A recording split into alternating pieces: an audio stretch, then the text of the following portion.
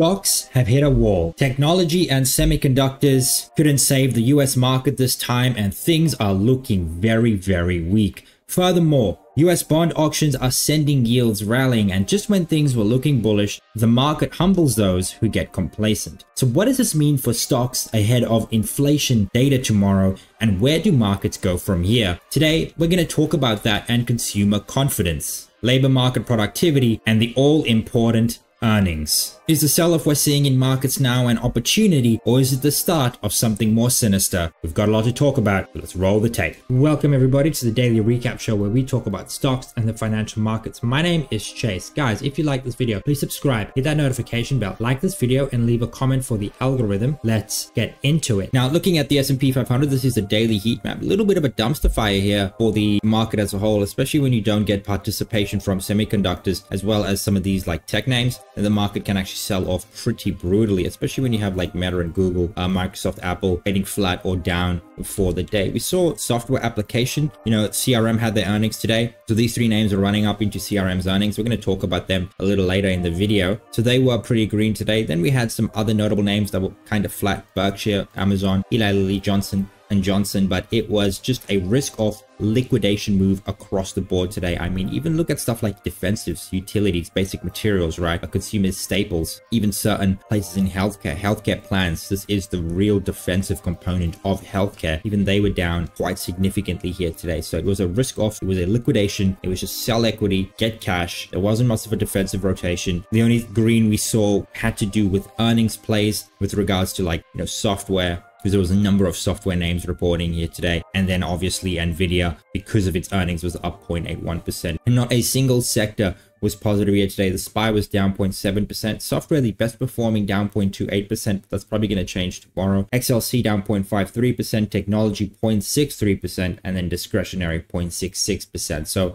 a lot of the stocks in these sectors are like mega cap stocks, and they did outperform the market, stuff like Microsoft, Apple, Amazon, Nvidia. But then everything else was a bit of a dumpster fire, and gold miners down 2.52%. Same with regional banks. XLE down 1.77%. Same with semiconductors, metals and mining. Yeah, just a dumpster fire across the board. So we had a very brutal day in the market. The S&P 500 down 0.74%. The Nasdaq roughly the same. The IWM 1.48%. Look at the RSP down 1.17%.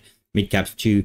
And SP600 lost about 1.2% there. We can actually see in the after hours, things not looking too great as well, and down 0.41% here in extended trading hours. Value is looking a bit upbeat, but a very, very rough time the markets had here today, and it was all dependent on yields. Yesterday's bond auction was actually really, really bad. We spoke about it in yesterday's video. Essentially, the bond auction tailed the yield by about like 0.05%. We saw yields actually move in a very, very big way. I mean, they were up yesterday 1.95%. This is the 10-year yield, and again today up 1.36%. And then we also saw crude move down 0.75% here, but still up for the week in aggregate. Now let's actually look at the S&P 500 and a couple of things. Part of the reason why we're seeing quite a bit of volatility here actually has to do with the fact that we are in negative gamma. So just to give you guys some context, right? The gamma flip zone 52.95 area, that is the gamma flip zone. So below this area, we are in a heavily negative gamma environment. Now, I did say that this right here is the first support zone,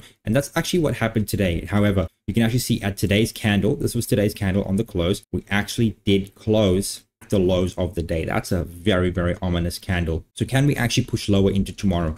100%. So where would we find support if that happens? Literally just the 5200 zone. That's the next key level of support. If we actually just pull up the gamma chart right here, you can see it very, very clearly. 5200 is the next biggest strike after 5,000. So we're definitely going to find support at this zone right here. Now, the gamma flip is at 5,300, and the core resistance continues to be at the 5,400 area. And I would really only start to get worried if this actually moves down. I don't think it's going to move down, and we are exiting the window of weakness. So I think that a lot of the selling we're seeing is probably going to stop at the 5,200. If not, it's going to be here at the 5,250 area. So I think we're going to find support either right here and then make our move higher, or we're going to get to this 5,200 zone and then we're going to find support from there. So either two things are going to happen. We're going to find support here and we're going to rally, and then knock the bears off that stocks, or we're going to move lower into the 5200 area where we're going to find support at the support zone right here. Either way, fundamentally, everything's looking good, and a lot's going to be dependent on the GDP numbers tomorrow. So you want to be buyers of dips right here, looking for all-time highs, or buyers of dips at the 5200 area, looking for all-time highs, guys. It's just all going to be dependent on the macro numbers that come out tomorrow. Now, looking at market sentiment today, we're going to look at the fear and greed index. Essentially, the question asked is what emotion is driving the market right now? And right now, we're in the neutral camp, despite all-time highs in the S&P 500 and the Nasdaq being made in the last week. So very, very weird to see neutral sentiment at all-time highs. That probably means we can go higher. And actually, what this tells me is that the contrarian trade is probably to the upside, because normally when markets are at all-time highs, you normally see greed, extreme greed. The fact that we are here at neutral tells me that a lot of people don't believe in the rally, and that probably means we go higher. Now, we can actually see just a week ago we were in greed territory, and a month ago we were in fear, and 2 months ago we were actually in greed as well. So we pretty much went from greed into fear, back into greed, and now we're in the neutral camp. And it does look like we're probably going to move back into this greed territory if we continue to make new all-time highs, and if we do get broader market participation. That being said, market is neutral right now, despite having made all-time highs in the last week in the S&P 500 and tech and semiconductors rallying. Very, very weird to see this, and trust me, at all-time highs you want to be pretty greedy, but that is simply not the case, and expect more upside from here. It might not be tomorrow, it might not be the day after, but I think for the rest of 2025, you can definitely expect more upside. I do think we're going to move into this greed territory by the end of the year, be somewhere close to the extreme greed territory. Now, let's actually look at some stats. This is the S&P 500 performance in June over the last 50 years, and we got 3 different trades that we want to look at. So this is when Jan to May is negative, and when Jan to May is 0 to 8%. And this is where we are in 2024, when Jan to May is greater than 8%. You can see that January to May returned 11.24%. And normally momentum brings momentum. When January to May is positive, June tends to be very, very positive. Average return 2.34%, 14 up years, 3 down years, a very positive hit rate. And like I said, momentum brings momentum, but it's also to the downside. Have a look at this just for context. When Jan to May is negative, even if it is negative 0.1%, normally June tends to be negative, down 2.04%, 4 up years, 11 down years. So a very, very negative hit rate right there. And that's why momentum can also bring momentum to the downside and the upside. So guys, when a market is bullish and running, you want to be bullish because momentum brings momentum. But we can also see here when the market is neutral, when Jan to May is up anywhere from 0 to 8%, we actually do get fairly positive returns. 13 positive years, 5 down years, 0.93% return here in June. So stay long and don't fight the trend. Now let's actually talk about earnings. This is the earnings scorecard that BofA have given us. My data is a bit different, but it's good to look at different points of data just to see where the average is, because the truth is somewhere in the middle. Now, this is S&P 500 earnings. Now we're going to look at the year over year figures simply because the quarter over quarter don't really pertain well to where we are right now. You see, Q4 is normally a very, very good quarter for stocks across the board, and then Q1 tends to be the weakest part of the year. So quarter over quarter returns are always going to be negative, as you can see, but we want to look at the year over year to get relative comparables. Now, S&P 500 earnings returning 6.4%, X financials 5.6, X energy 9.6, X financials and energy 9.4%. And then on the sales side, which is essentially just revenue, the S&P 500 is up 4.1% year over year, 3.6% X financials, 4.8% excluding energy, and plus 4.4% excluding financials and energy. So earnings looking very, very good. Revenue also looking very, very good. But this is the year and now. What about the rest of 2024? And even though expectations are very high for the second quarter and the second half into 2024, consensus estimates for the remainder of 2024 remain largely unchanged quarter to date. This right here, this chart, is the change in consensus estimates for the second, third, and fourth quarter earnings for 2024 since April 1st as of the 23rd of May. So essentially, this is the changes, and I'll explain to you what this looks like. So essentially, let's say S&P 500 earnings is supposed to come in at 10% for 2024. The 0.2% increase right here means that earnings are now expected to come in at 10.2%. For the Magnificent Seven, if earnings are expected to come in at 15% for the end of the year, they're now expected to come in at 16.8%. And as you can see, S&P 500 earnings have actually been revised to the upside 0.2%, but that has mostly been driven by the Magnificent Seven, which is up 1.8%. You know, the market excluding the Mag 7, excluding tech and excluding energy have been revised down 0.2% and 0.1%. Now, the best sectors here have actually been energy, utilities, and comm services. They've all been revised to the upside 3.5%, 2.7%, and 1.3%. And then financials, tech, discretionary 0.6, 0.6, and 0.2%. Those are upward revisions.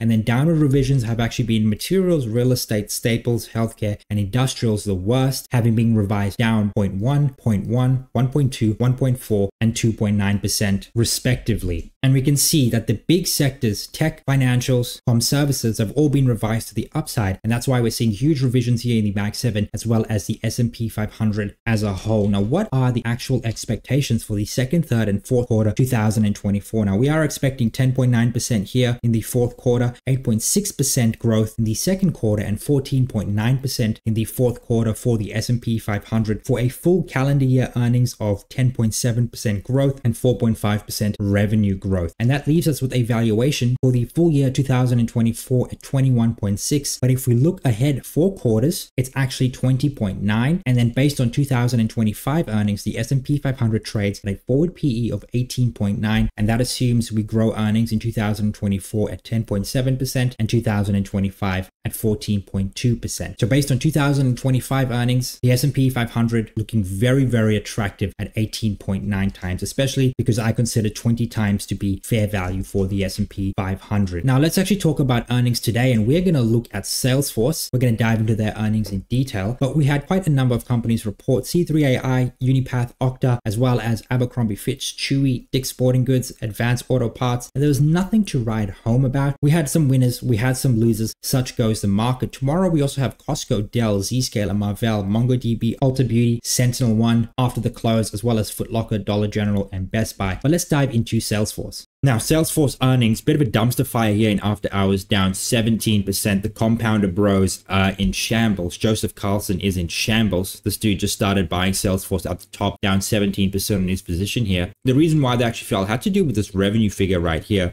They reported 9.1 billion in revenue. Street was expecting 9.31. That's what the stock was priced for. They did beat on EPS, however, 2.37 against $2.29. Also, they left guidance unchanged. Some people said they missed on guidance. My data says they actually left guidance unchanged. Revenue 9% year over year to 38 billion, operating margin 20%. But yeah, the street just didn't like the fact that they missed on revenue, especially when you have Salesforce and AI play. At least a lot of people considered it an AI play. Why are they missing on revenue? These are the questions you have to ask. The street didn't want to ask. They just reacted. And that reaction was to sell the stock, down 17% in after hours. In the live stream a little later, we're going to discuss if it's a buy opportunity right now. But not good earnings here for Salesforce. Pretty bad day for Salesforce as a whole. I do believe this was the first revenue miss since 2006. And software is actually going to be in the dumpster fire tomorrow when the market opens. Now let's talk a bit about the economy. Now this is the non-farm business labor productivity index. And pretty much this tells us we are probably on the verge of another productivity super cycle. Productivity, the labor productivity index, is defined as output growth minus change in hours worked. And we're seeing the start of a trend right here, very, very similar to what we saw in the early 90s into the early mid 2000s. And here's why this is so important. You see, when we get high productivity growth, that leads to disinflation and lower inflation. Lower inflation means easier policy. There's simply no reason to keep rates high. Easier policy means more investment. More investment means stronger employment. Stronger employment means higher wage growth. Higher wage growth leads to higher productivity growth. And then the cycle just starts all over again. And in an environment where productivity growth is accelerating, you actually want to own growth stocks. Growth stocks often outperform in periods of strong productivity growth. And the best way to capture alpha in the market in a productivity super cycle is actually to look at the secular trends and get on board those. I'm talking about the AI trade as well as anything related to technology. I'd also say look at stuff like energy. That's going to be a big beneficiary of AI. utilities as well. And I do think stuff like fintech and financials, we're going to see huge disruption of that industry. So as long as productivity keeps rising on the back of AI, the beneficiaries of that will be growth stocks, and the beneficiaries of that have been growth stocks in the past and even in recent history. But let's switch gears, talk about another measure in the economy, consumer confidence. Now we got the latest data here from the Conference Board, and I actually prefer their consumer confidence measure over the University of Michigan's index simply because the University of Michigan is very sensitive to inflation, whereas the Conference Board is geared towards labor market data. And we actually saw a huge uptick here in the Conference Board's consumer confidence data. And the expectation for this data print was to come in at 95. This print at the bottom was 92. We actually got 102. So it was a very, very big beat. And part of the reason why we're actually seeing upbeat consumer confidence data has to actually do with weakening economic data. The economic data has actually come in a little bit weaker than expected. You can see here in the last month, the US surprise index has actually steeply moved lower. That has to do with just weaker economic data prints. Stuff like CPI and NFP did come in a little bit weaker. And that's why we saw consumer confidence tick up in a very big way. But the data we got wasn't so bad as to cause major concerns about a potential recession or slowing economic conditions.